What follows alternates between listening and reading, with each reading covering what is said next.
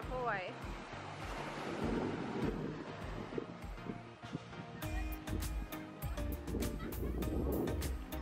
She's pretty dang stunning, if I do say so myself.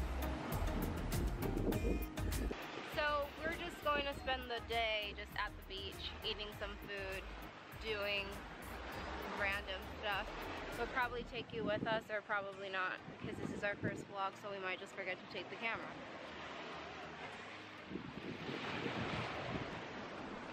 I've never been to this beach before, and it's actually pretty dang pretty. Like, it is something out of this freaking world, to be completely honest. We're gonna go snorkeling in a little bit, but I don't know if we're actually gonna be able to do it. By we, I mean me. All right, I'm gonna take you with me.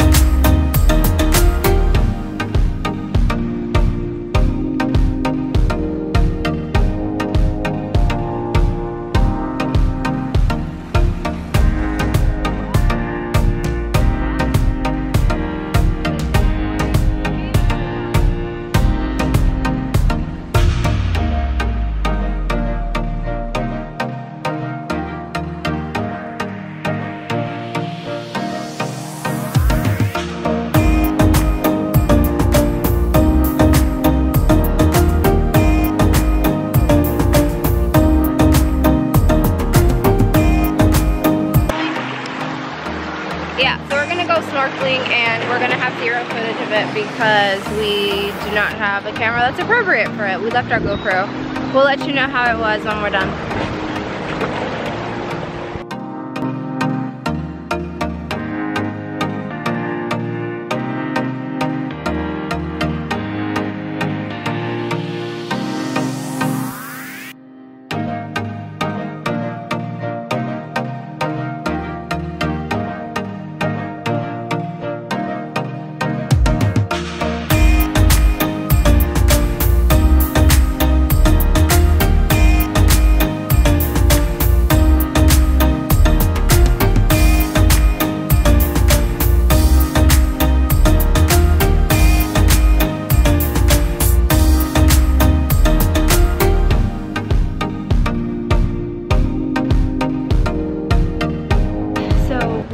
Did this huge thing with murals. It's so freaking pretty.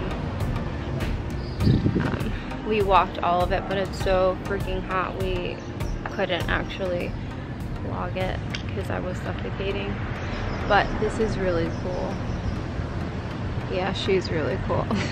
So you can see a lot of things that were just painted by all the locals, which is really cool. That looks like it's a shower, which is really interesting because it looks like these were just houses and houses that were just torn down, maybe by the hurricane, I don't know. But it's really pretty here.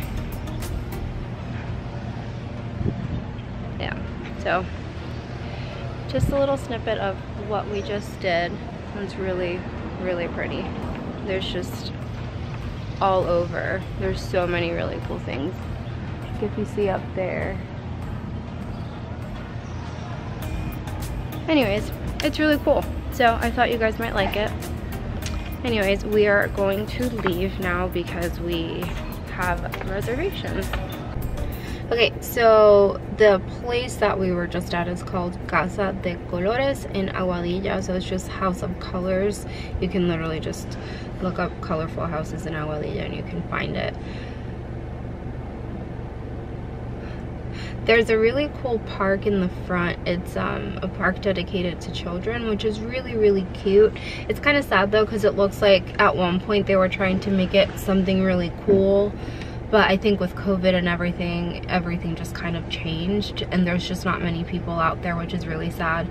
But I think it's still a really cool place to come to and visit. Definitely worth looking at. For sure wear shoes that are appropriate to walk in. There's a bunch of steps, which is fantastic, but we are out of shape, so it definitely took me a little bit longer than it should have. Oh, my flower's falling.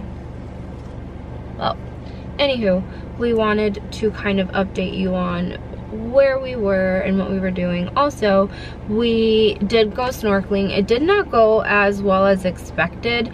We ended up, well, at least I ended up having a mini panic attack because I felt like I couldn't breathe. At least I was able to see some fish, which was pretty cool. She was not able to see any fish, which was really unfortunate, but it's so cool. We were at Crash Boat Beach.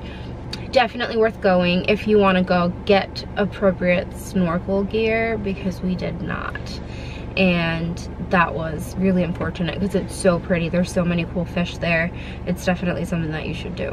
All right, well, we are going to get some food and probably just chill the rest of the night. I'm not really sure, but we'll keep checking in and updating you. Hi guys, so we are waiting for the sunset. So while we wait, we figured we would just talk about how we met, because we have a little bit to go. So this is kind of interesting because it's two different sides. So Jade will start first. So I had just gotten out of a relationship like a month prior, and I was going out to the gay club every Friday and Saturday, meeting girls. And I had my wingman there almost every Friday and Saturday, but for this weekend he decided not to go. I think it was working or something, but I still decided to go with my other friend. And I saw Effie there and went up to her and stuck my hand out to dance, and she grabbed it and started dancing with me, and she looked very straight, so I just kept asking her, like, are you gay? She kept saying, yeah. No, you're not. No, I am. And I kept trying to get a little frisky, and she wouldn't allow it, and then her friend wanted to leave. So I asked her for a number and she gave it to me. Sounds about right. Okay, so on my end, I had just gotten out of a relationship as well. So she was in a 7-year relationship. She was married. I was not. I was in a 5-year relationship and I had just broken up. So I went to the club, which I hadn't gone in a really long time, and so we ended up going, and I saw this girl and I was at the bar and I was like, oh my gosh, she's so cute. But that was literally it. So when we went back up to the dance floor, one of my friends saw her and she's like, wow, this girl's really cute. And I'm just like, well, darn, because I kind of saw her, but you know, she called first dibs. She had seen her first.